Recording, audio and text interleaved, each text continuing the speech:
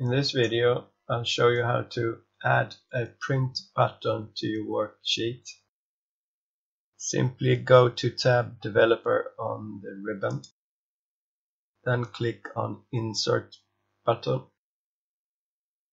and then click the button and click and hold somewhere on your worksheet where you want to build it, and then release the button.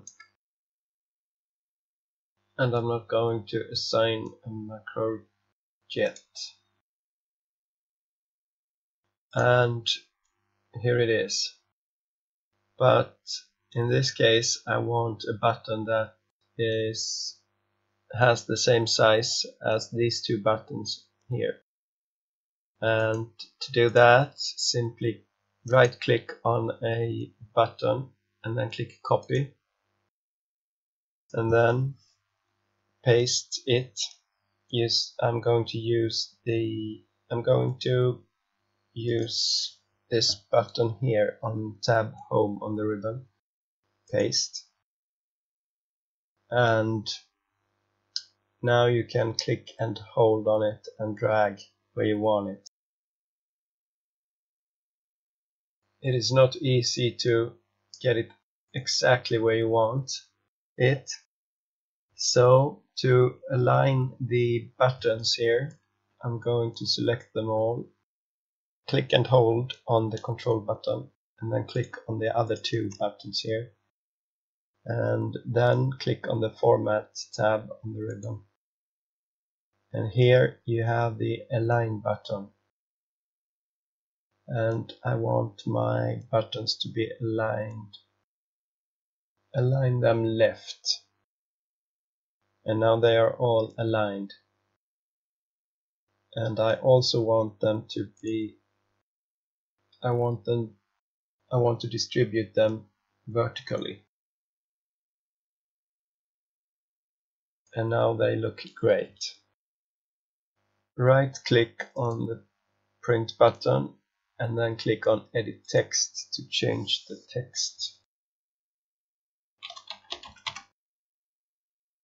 And click outside. Now it's time to copy the VBA code from my website. Copy that, then click on Developer tab on the ribbon, click on Visual Basic button, and the Visual Basic editor opens. And here, if you don't have the module in your workbook, right click on your workbook name and then click Insert Module, and a new module is created. And here paste your code, and I'm going to change the name to Print Macro.